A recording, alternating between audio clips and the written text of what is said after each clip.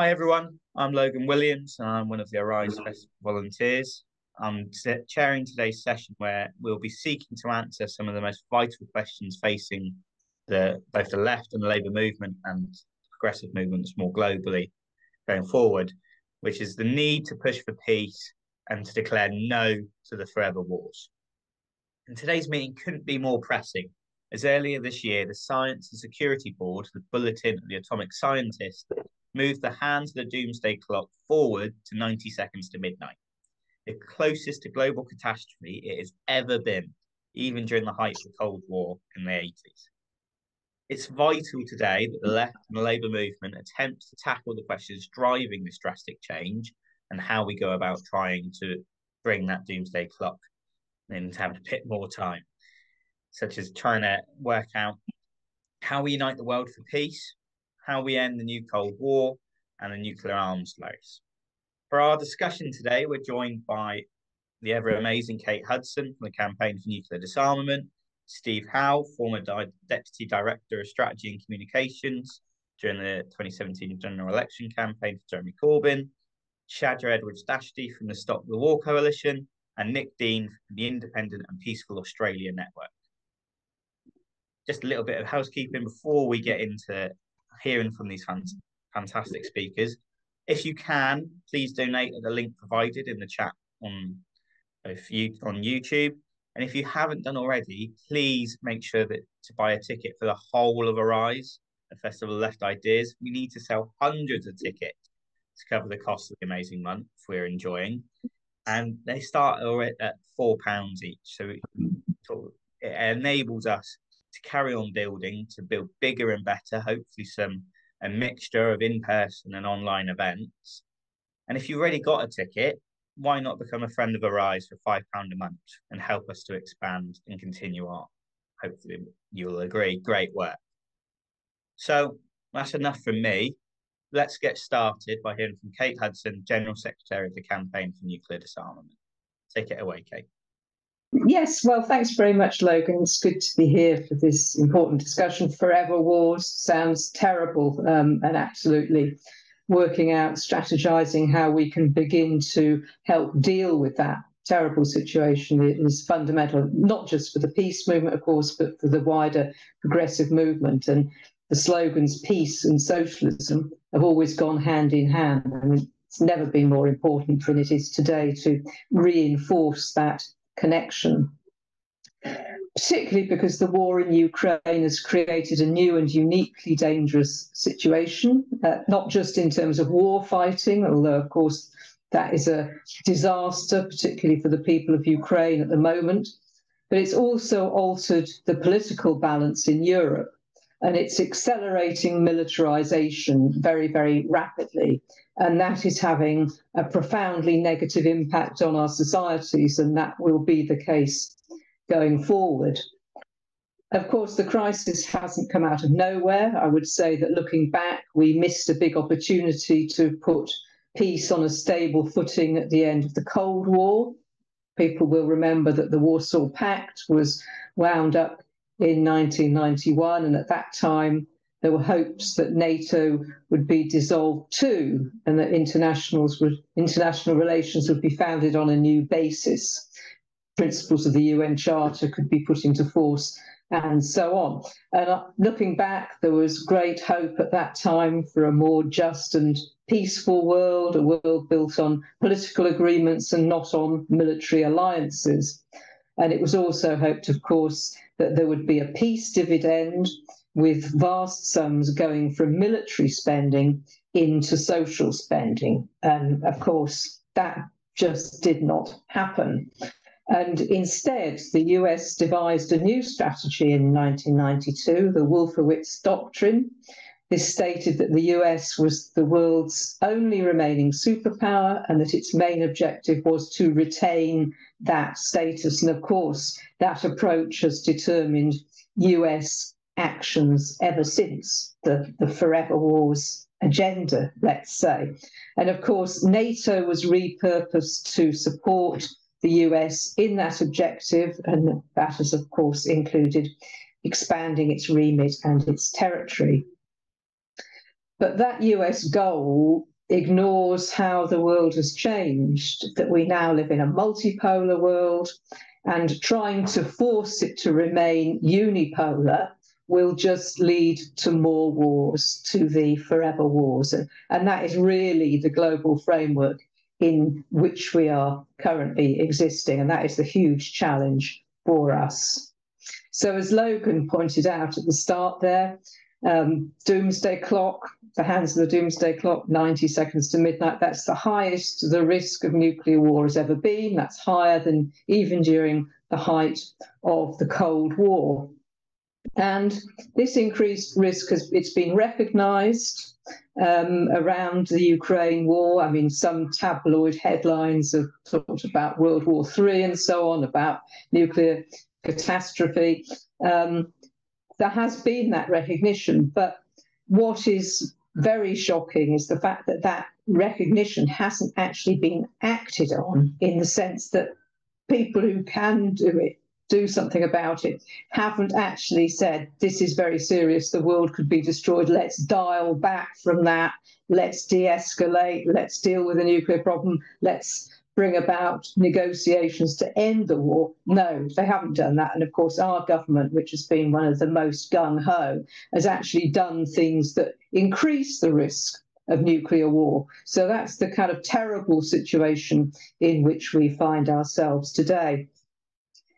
Thinking back to very early on in the war, there was a lot of concern about a no-fly zone, that if NATO tried to enforce a no-fly zone, it would immediately put Russia and NATO at war. That would become a nuclear war. Of course, that didn't happen. Good. But what we've seen since then is a kind of series of incremental developments that have actually upped the risk without it being that huge big thing like the no-fly zone. So, but taking those developments together, it is a very bad situation. So, for example, one of the things relatively early on was starting to talk about tactical nuclear weapons. That's kind of short-range nuclear weapons, as if somehow they're very small things that you would just use on a battlefield and pretty much the impact would be confined to the battlefield. Just absolute nonsense. And if you look at the data about tactical nuclear weapons, a lot of them are many times the power of the bombs that were dropped on Hiroshima and Nagasaki, for example. You know, there's no way that it's possible for that use to take place in some kind of contained way. But of course, all that talk about that is just a way of normalising the idea of nuclear use and kind of softening us up for it. And then, of course, at NATO summit last year, in summer of last year in Madrid, NATO reinforced its nuclear first use policy and so on, you know, so kind of ratcheting up there. The latest bad development, of course, is Russia has announced that it's going to send nuclear weapons to Belarus in July. That's coming up pretty soon. Interestingly, of course, Russia said when it first said it was going to do this, it said it's fine, we can do that because NATO already does this. You know, NATO already has this kind of class of nuclear weapons in Europe. That's fine, they can do that, so we can do the same in Belarus. Well, there is a certain logic to that because, yes, NATO does have these nuclear weapons in Europe, in other people's countries, and in fact, it's actually in the process of upgrading those nuclear weapons to make them targetable attack weapons. The reality is that neither of those things are legal under international law. Neither NATO nuclear weapons in Europe nor Russian nuclear weapons in Belarus. They are equally breaking international law and equally unacceptable and must be made to stop. Okay, so there's that, but that's a very dangerous thing, both the Russian nukes in Belarus and the B-6112s coming to Europe. So bad.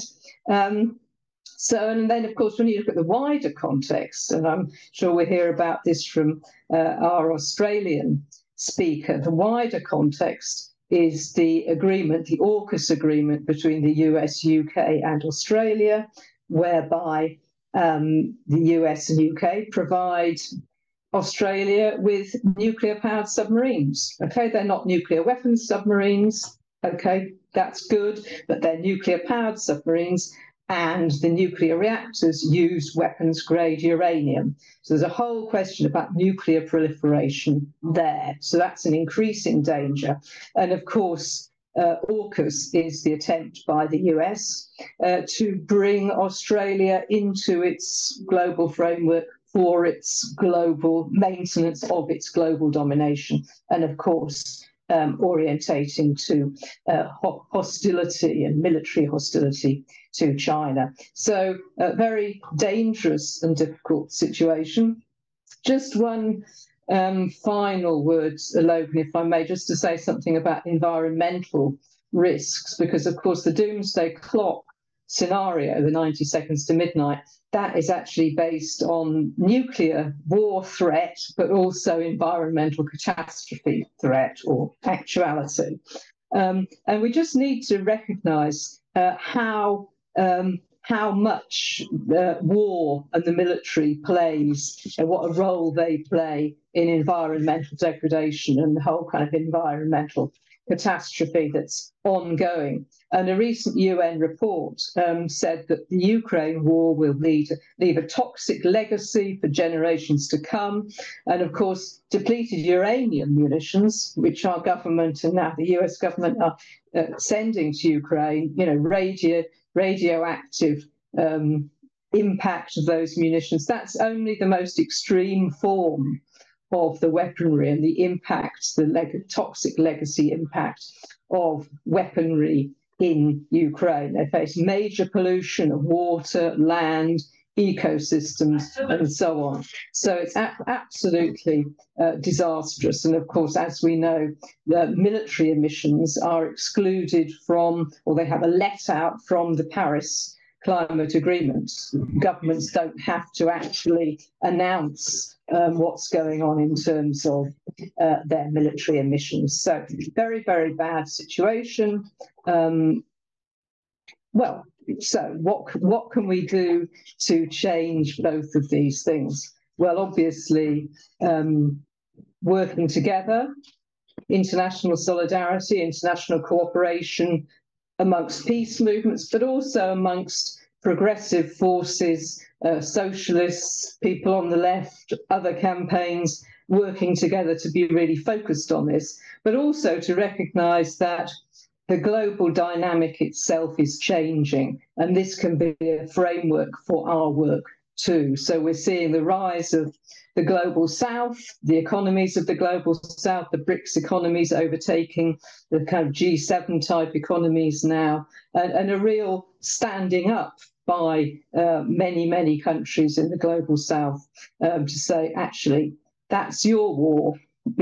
NATO wars are a disaster.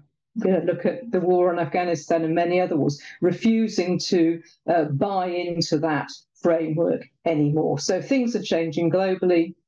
We need to be part of that. We need to be making those links. We need to recognise that peace is the answer and peace is the way forward. Fighting this war in Ukraine, to the last person is not an answer to anything. That would just lead to more problems, and it will lead to irresolvable problems. We need to have dialogue, negotiations, and really work for peace, and a peace settlement which is in everybody's interests, not one side or another benefiting and doing down the other. It has to be for the benefit of all to really truly resolve those problems. Thank you very much. Thank you, Kate, for that fascinating contribution there and really setting the framework for what's going on in the world at the moment and what we can hopefully do about it. So let's move on to our next amazing speaker, and that is Steve Howell. Steve, take it away. Yeah, just picking up on one of the points that to begin with that Kate made about the depleted uranium warheads. I mean, I think one thing that really does need emphasizing here with the gung-ho people in Britain who are talking about, fighting this, driving Putin, they always say, driving Putin out of Ukraine, is that these warheads are being fired into Ukrainian territory and into places where Ukrainians live. And so the contamination from that is going to be, the contamination of Ukraine. And you have to assume that either this is an act of self-destruction, or there is an assumption on the part of the Ukrainian government and the West that they actually aren't really trying to retake that territory, i.e. Donetsk and Luhansk.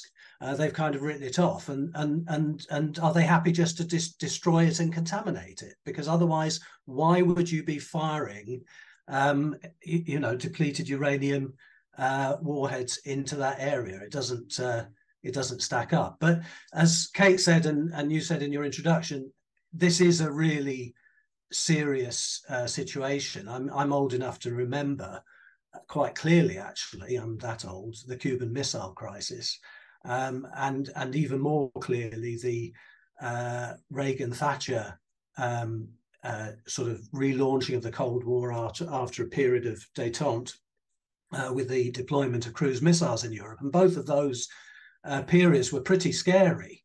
But this is worse. And as even I forget his name now. I've got it here somewhere. So let me just find it. Even the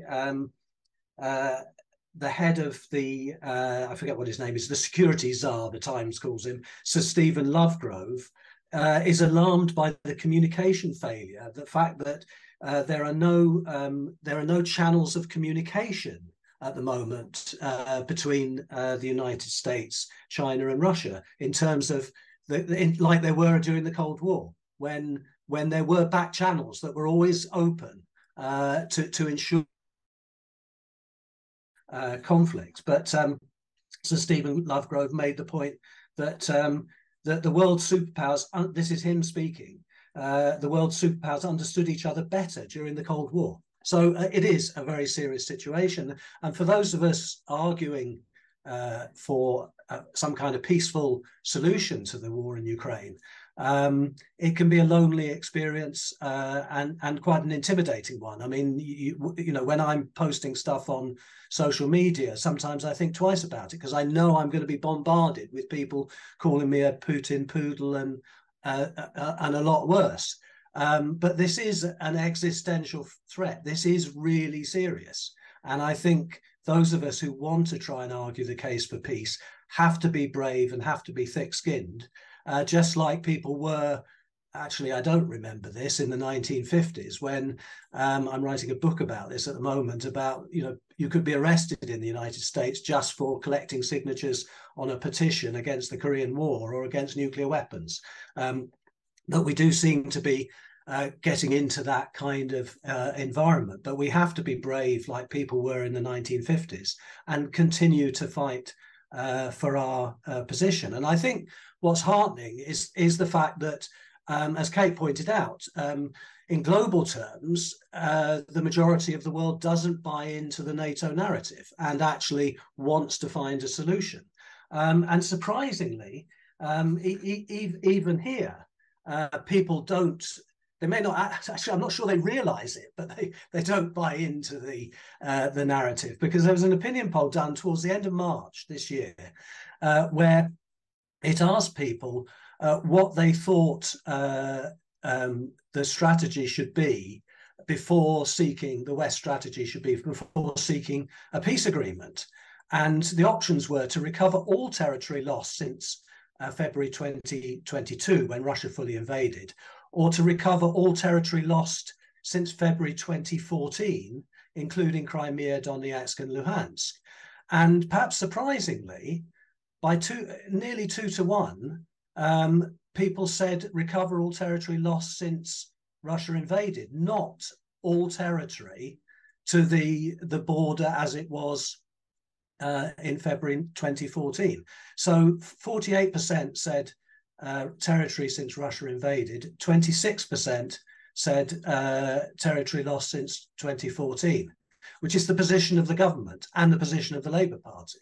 And then 25% said they didn't know. So a clear majority of people are not in support of the stated objectives of the government or the opposition, and yet you would hardly know it because the media is sort of unanimously very gung-ho about, you know, this won't end until the last Russian has left. And you have to wonder whether, when they say things like that, whether they actually really mean driving people out of those eastern areas of Ukraine who broke away in 2014 because they couldn't accept the way things were going, and the you know, some would say revolution, some would say coup that occurred in February 2014, and they broke away. And you know, what are people really saying? Are they saying that those people in those eastern areas who don't accept that should be driven out of the country? A massive exercise in ethnic cleansing. So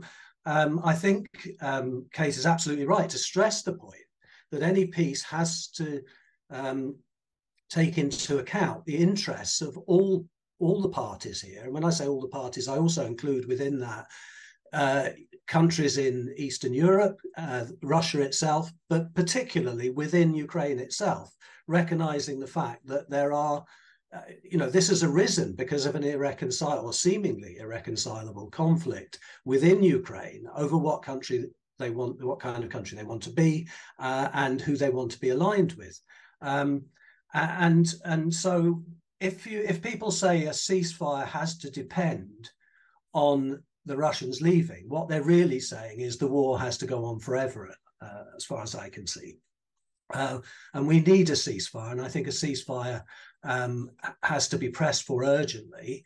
And I think there's a strong case for saying that the ceasefire should be based on the ceasefire line that existed prior to the Russian invasion. Move back to the status quo as it was before the Russian invasion, which was being monitored by the Organization for Security and Cooperation in Europe. And it wasn't an exactly peaceful ceasefire line, because there was a lot of incidents across it. Incidentally, the majority of them going in the direction, going in an eastwards direction. But at least there is a basis for using that ceasefire line and using the OSCE again. And as I say, I'll come back to the OSCE in a minute. But I think the initiative that's encouraging is the one that's taken place recently with the African countries going to Kiev and then going to Moscow. It was cold water was poured on it by the Western media, and it may well not produce anything. But at least it's an attempt to get the discussion going, and at least they had meetings with the two principal protagonists. Sorry, my tongue is tied around that, I think, irrevocably, so I'll move on. But they had talks in Kiev and Moscow, and they had a hearing, and they heard what both parties had to say. So let's hope that something comes of that. But it is significant. We are seeing a shift now in the world that I think is quite encouraging. A member of the German parliament described it as a tectonic shift in international relations, the erosion of some 500 years of Western hegemony and the end of the unipolar moment of the US empire. And when you think about it, the divide in the world is based on that 500-year divide. The G7 are the four principal European colonial powers, plus the United States, the major colonial power of the 20th and early 21st century, Japan, which the Japanese Empire, and Canada, which is an offshoot of the British Empire. It's an anachronism. The world as we see it at the moment is dominated by declining colonial powers, and increasingly the countries that were colonized, China, India, Brazil, and South Africa particularly, are asserting themselves through the vehicle of BRICS and through the kinds of initiatives that we saw recently with the African countries going to Kiev and Moscow. Now, it's an eclectic group of countries. They're not uniform politically, but they're united in wanting to break out of this US hegemony.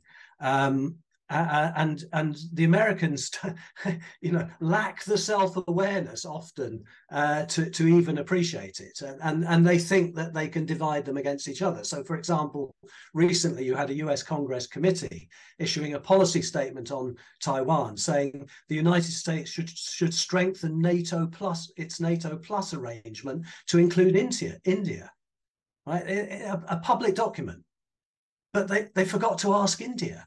So the Indian Foreign Secretary said a lot of Americans still have that NATO treaty construct in their heads. It seems almost like that is the only template or viewpoint with which they look at the world.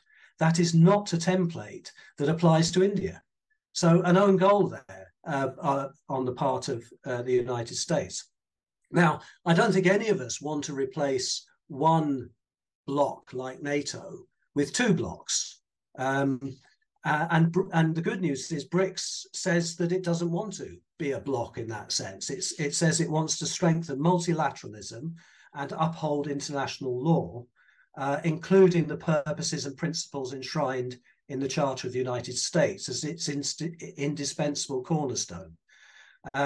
So while you've got the G7 unilaterally trying to impose their narrow worldview and their interests and their concept of a rules-based order, which is their rules, what we do is good and what everybody else does is bad, the Global South are explicitly talking about the UN Charter and building a genuinely democratic international order. And that's where I come back to the point about the OSCE, which hardly anyone's heard of. But it was a product of the détente period of the Cold War, the 1970s.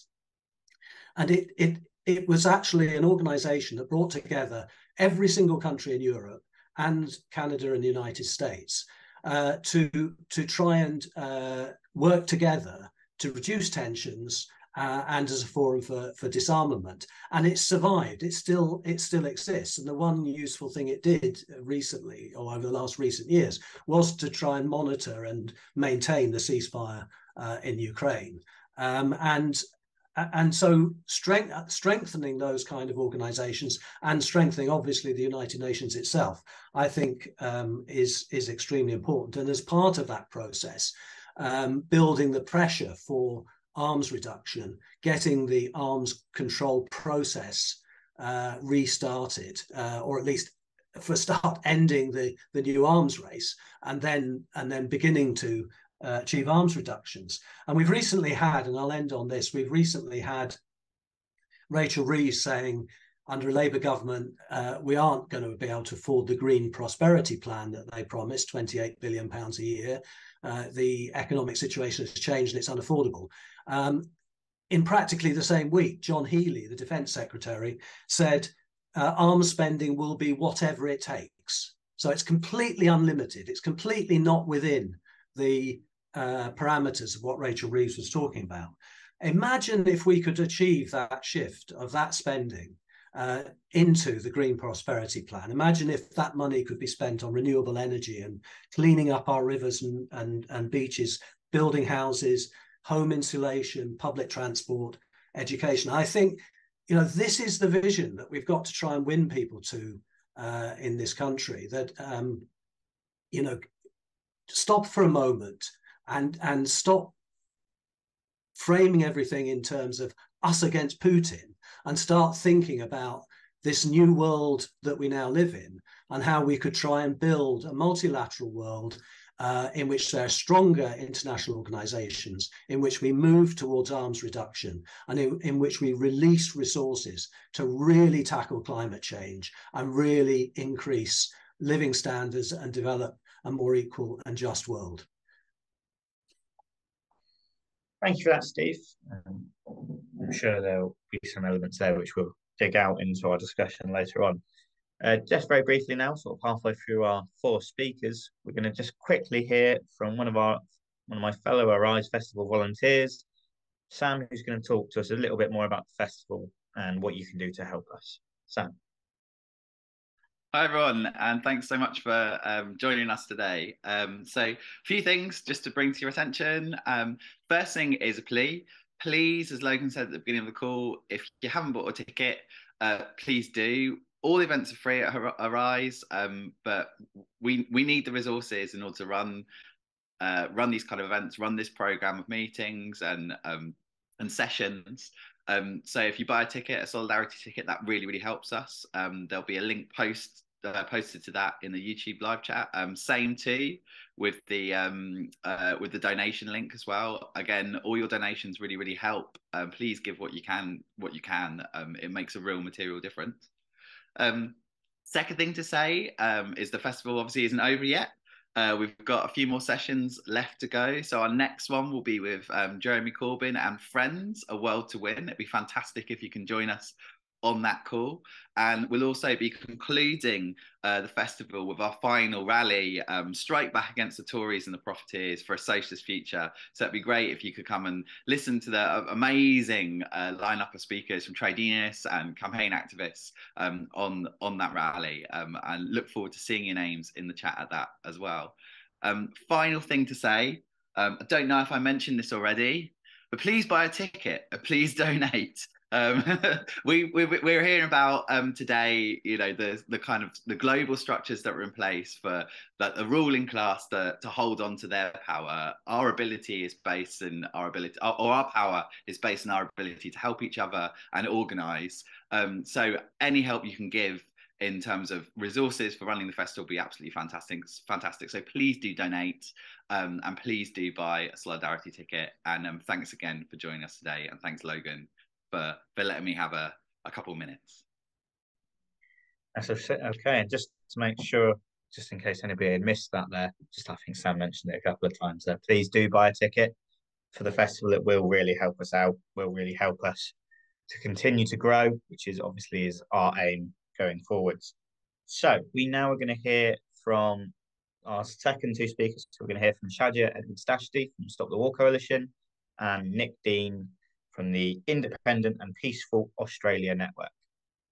So thank you very much for having me. I just want to start by hopefully not being too dramatic, but trying to emphasize just how dramatic this situation really is. We are absolutely in trouble, edging closer and closer to the brink and point of no return when it comes to the war in Ukraine. What makes it worse in this day and age is the potential for this to reach nuclear. It's never been more possible than it is really right now. Here we are 18 months on from the war in Ukraine. Ukraine, as we know, is undergoing one of the most severe humanitarian crises since the World War II, really, since Europe has ever really seen. At the moment, there's absolutely no end in sight. Yes, we're hearing of this summer now counter-offensive that Ukraine is waging. It hasn't really taken off yet. At the same time, we see Russia simply throwing more and more people, bodies onto the front line.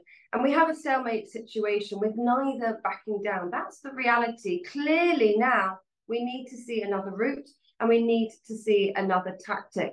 That tactic is negotiations on the table, aiming for peace talks now. I want to look at the United Kingdom's response to all of that, which has not been to seek an end to this war. It never has been to seek an end to this war. It's only ever looked at trying to escalate this war to its own gains on an international political stage. And really, that's why we, as people here in the United Kingdom and internationally, should be extremely worried. What we've seen Britain do over the last 18 months is adopt a vanguard role in pushing for increasing offensive military weapons to the region. That includes tanks, it includes fighter jets, and even tank shells too. Where is this magic money tree? That's what we're looking at here. Where is all of this money coming from that's funding all of this? As we know, the United Kingdom has given billions of pounds in military assistance. In fact, we've sent £2.3 billion last year, and we're seeing that being matched this year and even above this year as well. So support for this increase in spending comes from both sides of the House. It's not just the Tories that we're talking about here. We're also talking about the Labour Party too. Keir Starmer, when he went to visit Zelensky, he said if he were to become the Prime Minister, there would be no difference between a Labour government and a Tory government when it came to supporting the war.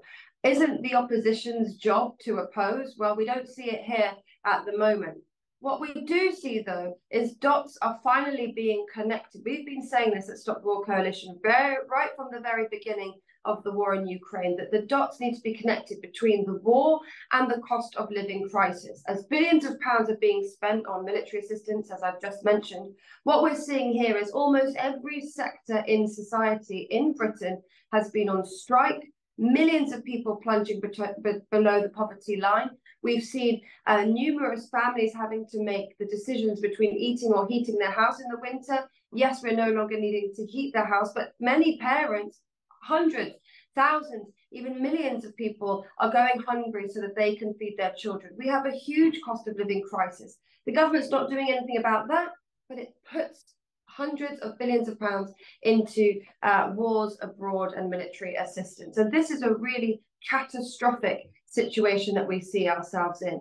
As I say, we are slowly connecting the dots, and we are winning these arguments. If we take a look at the trade union movement here in the UK at the moment, we see that the UCU, that's the University and Colleges Union, voted to oppose the continuing war in Ukraine, including arms sales, and to support the campaigning of the Stop the War Coalition against British government policy over the war.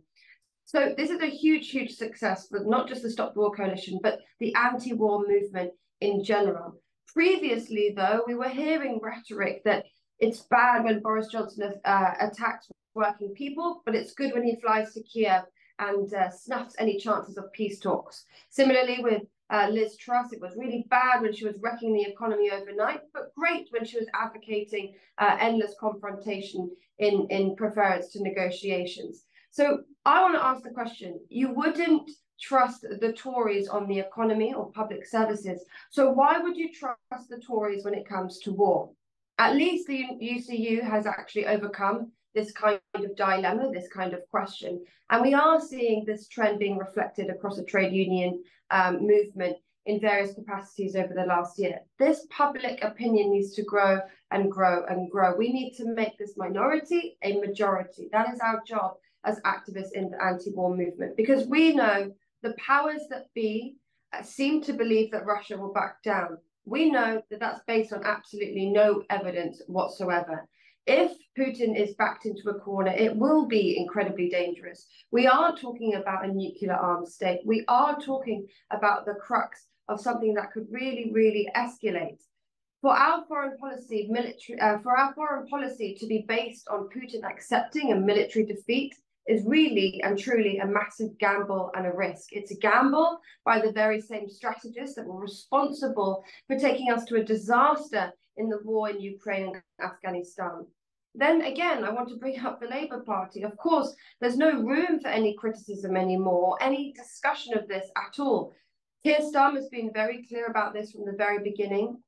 A year and a half ago, he threatened his MPs with the loss of the whip if they dared to criticise NATO. In so doing, he effectively gagged the entire anti-war voice in the parliamentary party, and it has remained silent ever since.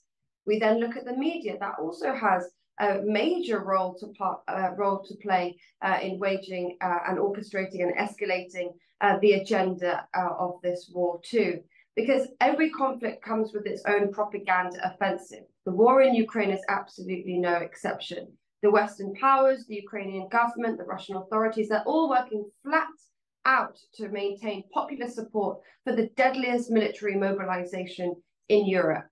The establishment has been very successful in creating this black and white paradigm, a consensus in support of the war and a never-ending push for arms and more arms and more arms and more arms. We have been told we have a binary choice. If you speak out against the war, you're derided as being pro-Putin, a Putin apologist. Or if you actually go the other side, you're being told you're anti-Ukrainian. This war has become a war between Russia and the US and NATO that's being fought on Ukrainian soil with Ukrainian blood.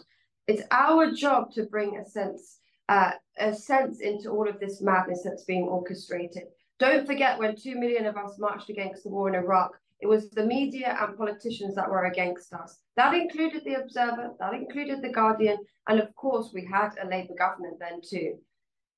With a lack of opposition to a government like this is where Stop the War Coalition takes that place. This is where the anti-war movement needs to take that place. Because as we know, this is a war that's being conducted by some of the most powerful military powers on the planet with their own interests. The movement here should be supporting voices for peace in Russia and Ukraine, not backing our own government's war effort. The West's total talk of victory is completely deranged. It's got nothing to do with any concern of the Ukrainian people, only with their own geopolitical interests. Now, one thing I just want to end on is that if this doesn't lead to a wider catastrophe, and we still have time to stop it, the war, as Zelensky himself even said right at the beginning, will end in negotiations. That is still a possibility, and that needs to come now. I want to start by going back to 2003 and the invasion of Iraq, because it quickly became clear that Australia had been hoodwinked or suckered into going into that war by the USA. Now, you'd be forgiven for thinking that that might have done damage to the trust between the two nations, and that the USA's next military initiative might have been treated with a modicum of doubt.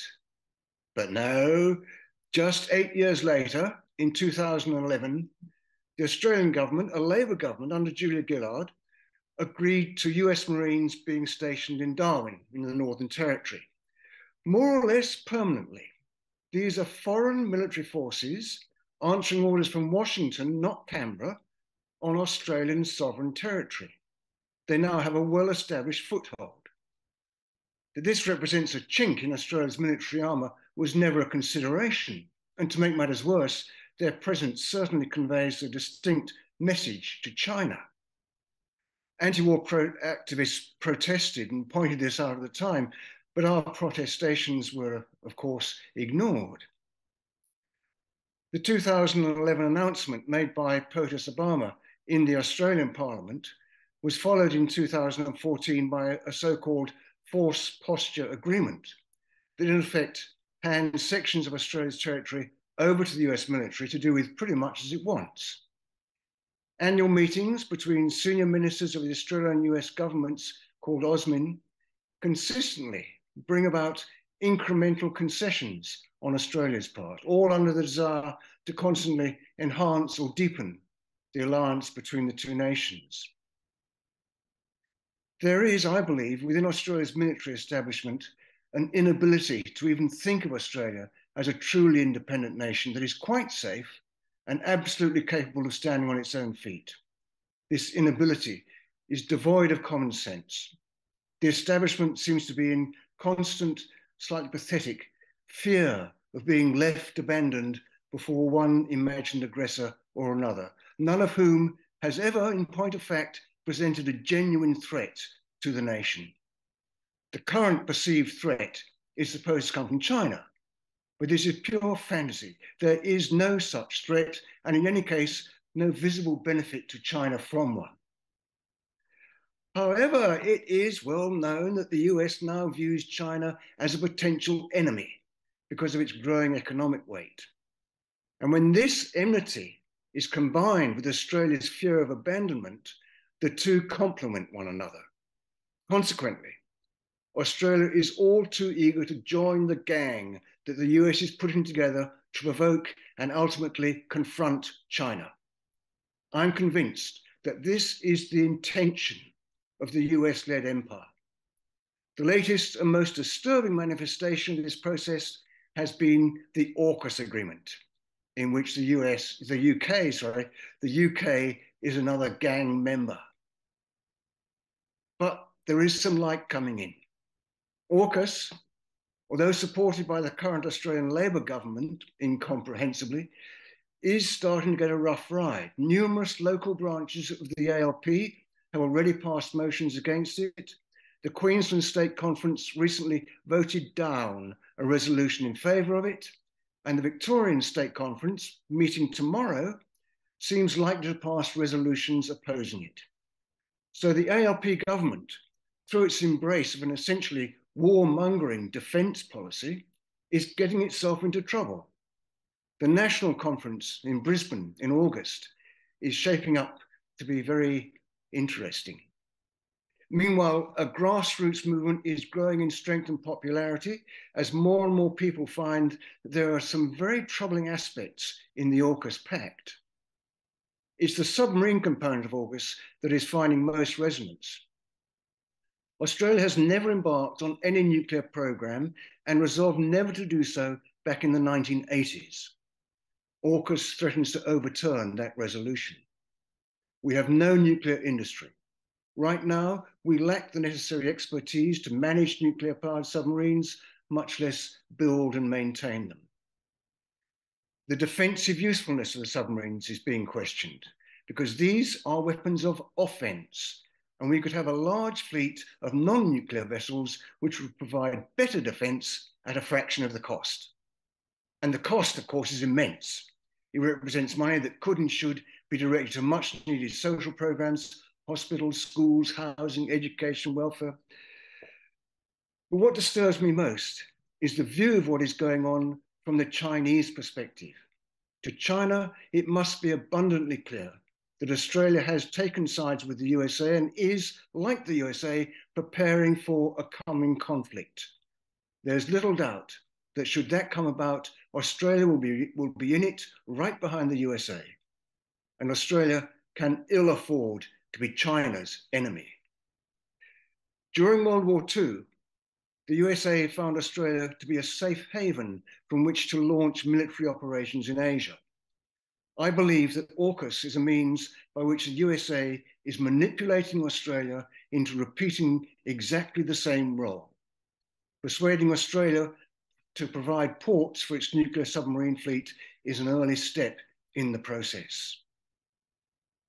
So I am encouraged by the sense that this is an issue that is catching on with the Australian general public, and I hope we are seeing the start of a very broad campaign that will save us from the stupidity of waging war against China, our most important trading partner, simply because that is what the USA intends. Thank you. Okay, so I think we'll all agree that both of those were fantastic contributions and really sort of set the tone for where we're going, where our movement needs to go. And I think it's really interesting there to hear a voice from Australia, which is something sometimes we don't often hear from in the British debate. So obviously we've got our two speakers in person. We've got Kate and Steve. So we're just going to start by putting a couple of questions to you, and then we'll allow some summaries within that as well. So our two questions for us both, which I'll take in reverse order. So I'll do Steve and Kate. Do you think there's a danger of the rehabilitation of wars through the ideas of humanitarian intervention that Blair put forward as the decades pass by since Iraq? So do you think that that's going to start to come back? And how does the US being in decline affect attitudes and divisions in the British ruling class, especially with regards to foreign policy?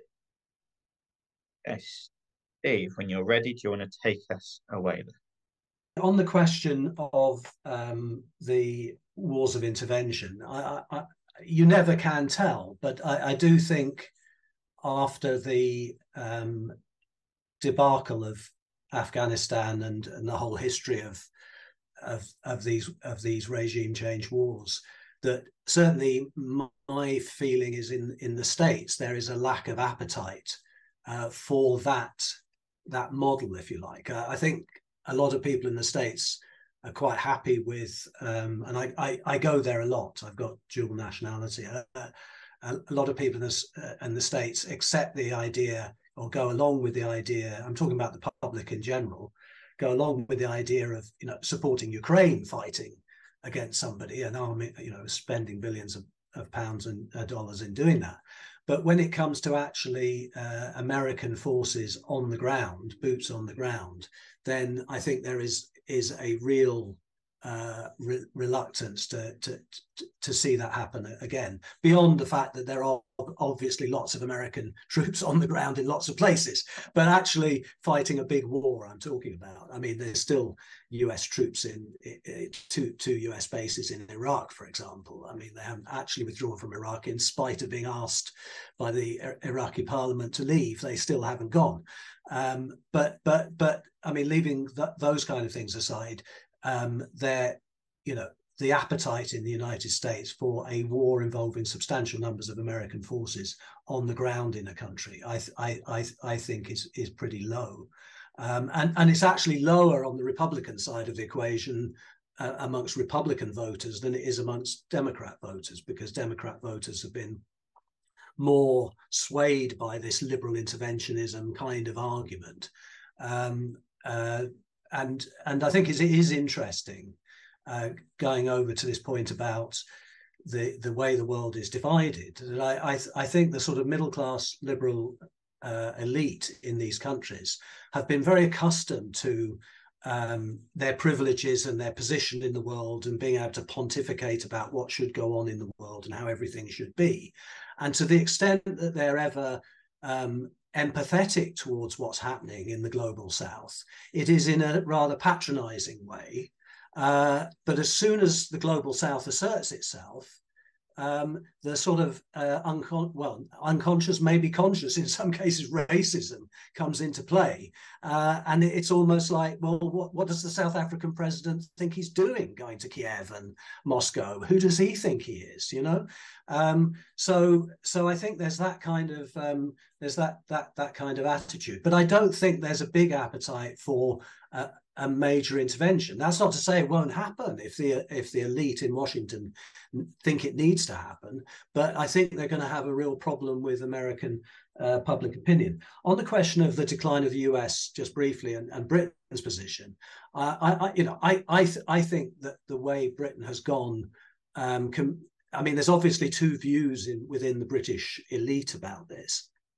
There was the view that prevailed when Cameron was Prime Minister, which was to engage with Russia and with China, and build the British economy through attracting investment and trading and so on.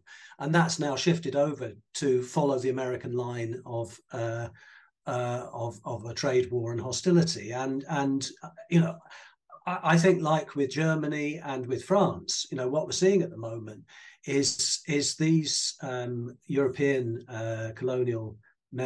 former colonial powers, members of NATO, actually acting against their own self-interest, and their economies being in difficulty because they're following the US line.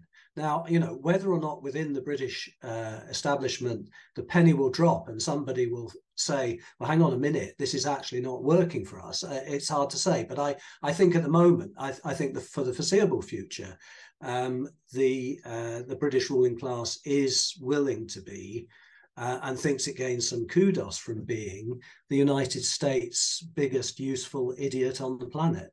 Okay, and over to you then, Kate. Yeah, very interesting questions. Thanks for that. I think that in terms of the kind of Blair-Bush concept of humanitarian interventions, and the whole kind of theorizing about it and stuff from, the attacks on Yugoslavia onwards and so on. I think that kind of approach, I think that's probably finished. And I agree with Steve around it, the idea of mobilizing large numbers of troops to send around. I think that's not going anywhere for now, let's put it like that.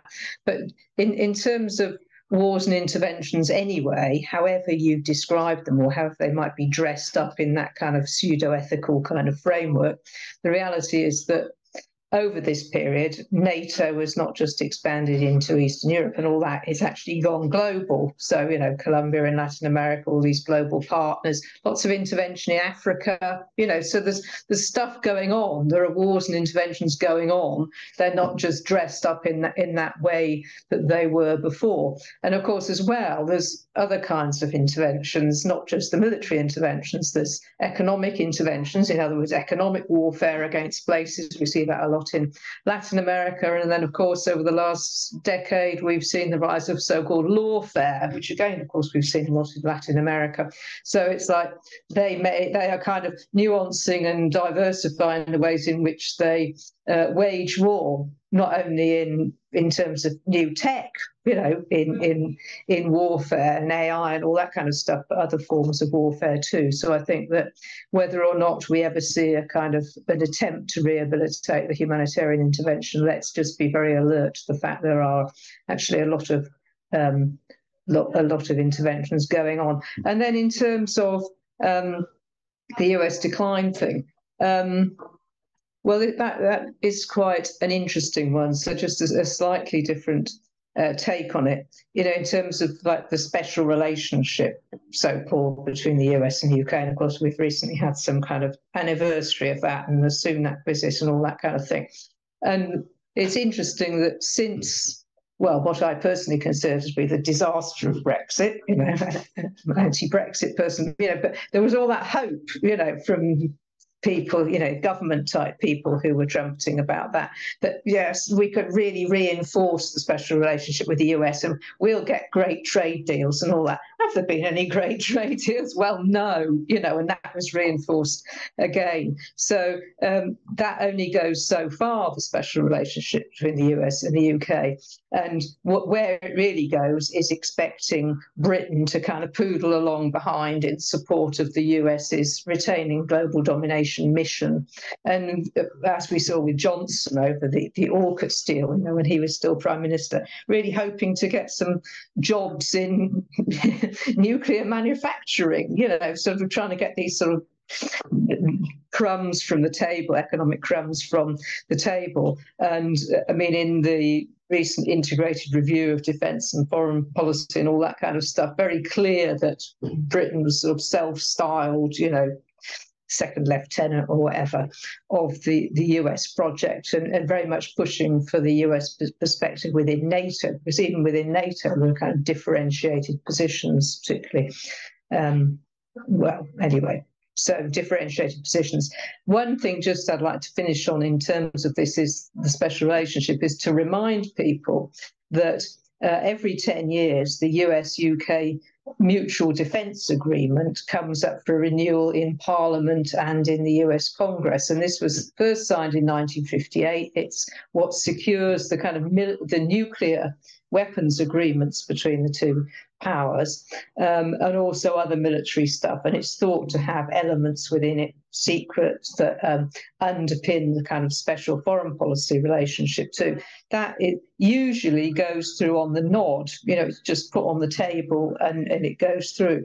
But I think it's really important that when it comes up next year, 2024, there is actually a really serious political discussion about this in the movement, and also a really serious attempt within Parliament to get it properly debated, because it can't just be the case that something from the height of the Cold War reinforcing the nuclear weapons relationship, that just keeps on going. We've got to try and put a stop to that.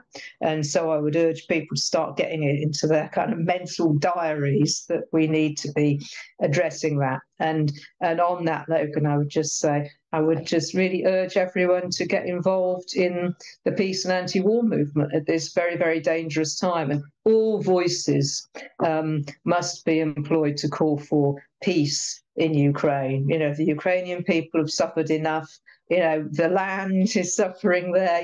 Talked about depleted uranium and environmental problems. That has to be brought to an end.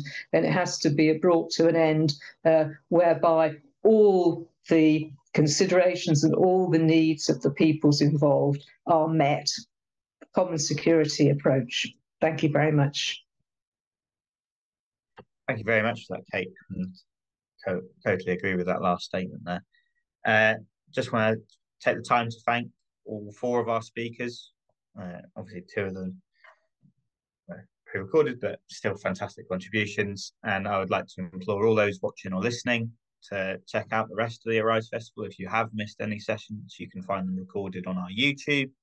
And please keep an eye out for our extra ones. As Sam said, we've got a fascinating one on Monday the 26th with Jeremy Corbyn and friends, which has a Peruvian democracy campaigner, the president of the Party of the European Left, and lots of various other big names of the international progressive movement. So it'll be really fantastic to have you with us. Thank you all. Have a lovely day.